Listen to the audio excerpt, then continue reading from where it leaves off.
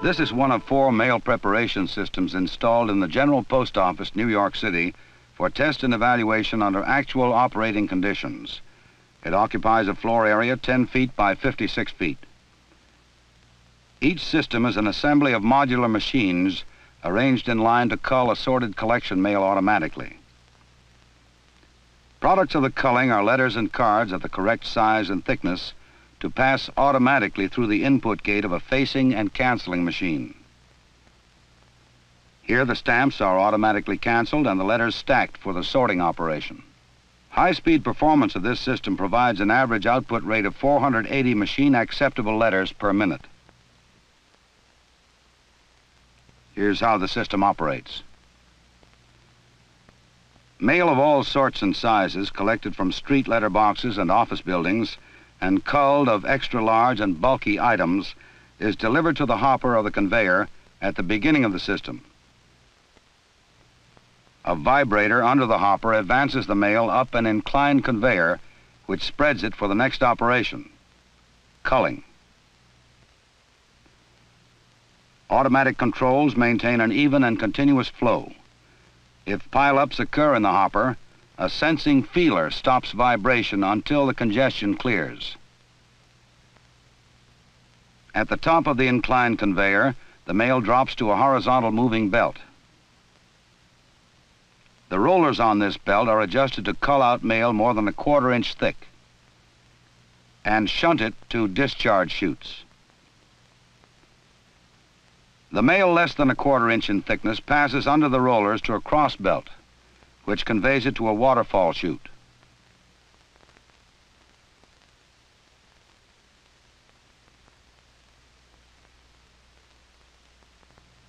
Notice this first culling operation again. Over-thick mail shunted to discharge chutes.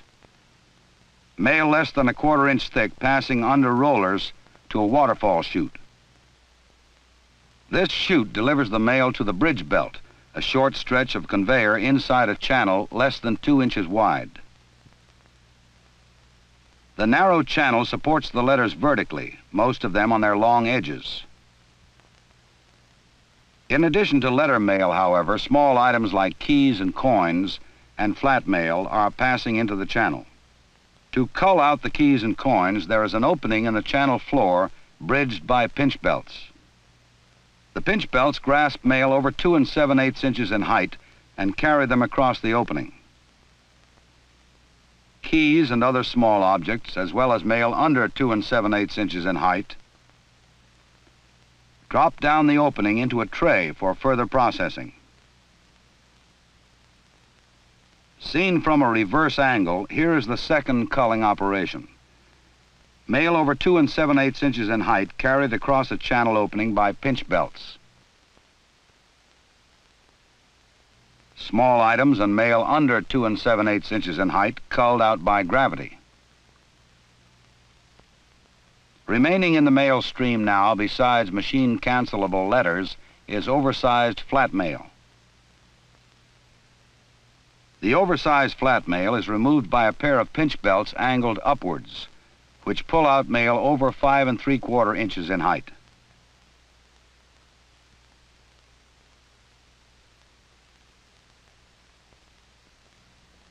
Another look at the last culling operation. Oversized flat mail pulled out of the stream by pinch belts.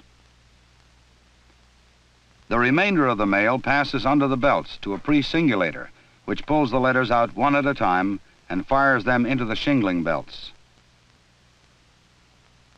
Now the stream of mail enters a helical wheel, which stacks up to 100 letters in a buffer to absorb surges. A vacuum belt then peels letters one by one from the helical wheel and, with the aid of high-speed rollers, singulates the letters so that they enter the facing canceling machine spaced at least 2½ inches apart. A pivoted in-feed arm with a vacuum belt forms the bridge between the mail preparation system and the modified facer canceller, so that the letters enter for facing and canceling automatically. Mail arriving for the canceling process has stamps in 4 possible positions on corners of letters or cards.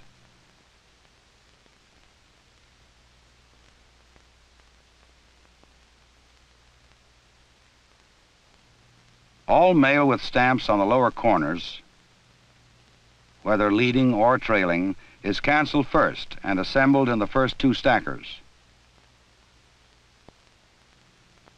The remainder of the mail is turned over so that the stamps are on the lower corners of the letters or cards.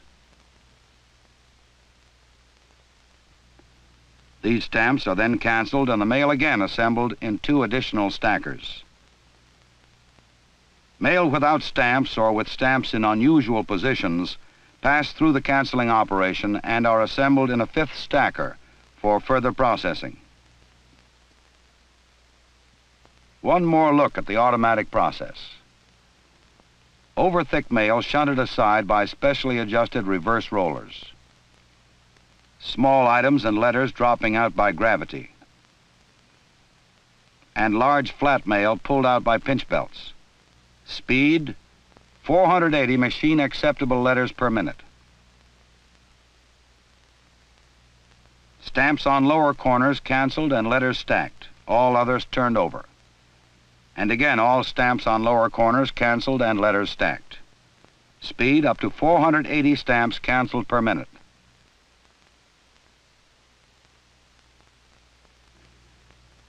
You have just seen how the mail preparation system operates to provide automatic culling of collection mail and automatic cancellation of stamps on letters and cards. This system is still under operational test and study. Critical engineering experimentation and economic evaluation will provide the basis for extensive postal use.